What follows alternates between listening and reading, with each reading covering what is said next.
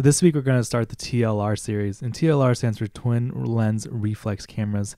And these cameras were a response to view cameras, which usually had a really big piece of ground glass in the back and had a lot of issues with putting film in and exchanging film. TLRs were smaller and they had two lenses, so a taking lens and then a viewing lens. And this made the camera a lot smaller and a lot lighter.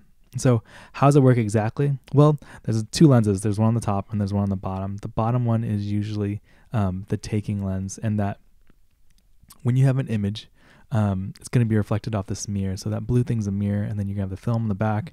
Then your image goes through both lenses. One shoots up to the top onto the ground glass, and one shoots onto the back to expose.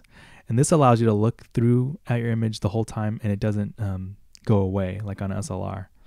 So we're going to look at a lot of different cameras, and I picked up a bunch. So these are like 4 of the 6, and I have some other ones. But the king of them all is arguably the Rolleicord, who are still really known for their TLRs. We'll look at some lower end ones. This is a Hollywood Reporter I really liked, and the Voigtlander Brilliant, another famous one. And they all have slightly different mechanisms, slightly different ways of working. And I think it's going to be a really cool series in that part, since all of these are pretty different. So hope you guys enjoy that, and hope you guys stick around. Remember to like this video and to subscribe to my channel if you guys want to see more. Thank you. Bye.